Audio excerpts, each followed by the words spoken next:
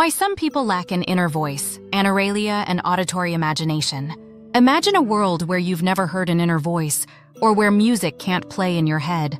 This is the reality for individuals with a phenomenon known as Anauralia, a silent mind incapable of generating auditory imagery. Recent research explored this little-known condition. Anauralia is estimated to affect about 1% of the population and often occurs alongside aphantasia, the absence of visual imagination. While most people can imagine a dog barking, a song stuck in their head, or even the sound of their inner voice, individuals with Anauralia experience none of this. Interestingly, scientists have found no negative effects of a silent mind.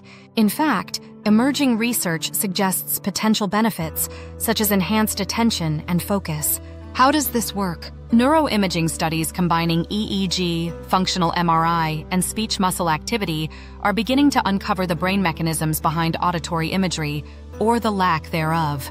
The study of auditory imagery remains an underexplored area in neuroscience compared to visual imagery, but it has profound implications for understanding creativity, cognition, and how people process the world. For instance, how do musicians or writers thrive without being able to imagine sounds? Researchers hypothesize that their brains may represent music or voices conceptually, like reading a score, rather than through sensory experiences.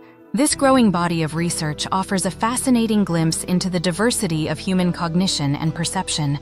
By better understanding conditions like Anauralia, we not only broaden our knowledge of the mind's capabilities, but also challenge our assumptions about creativity and imagination.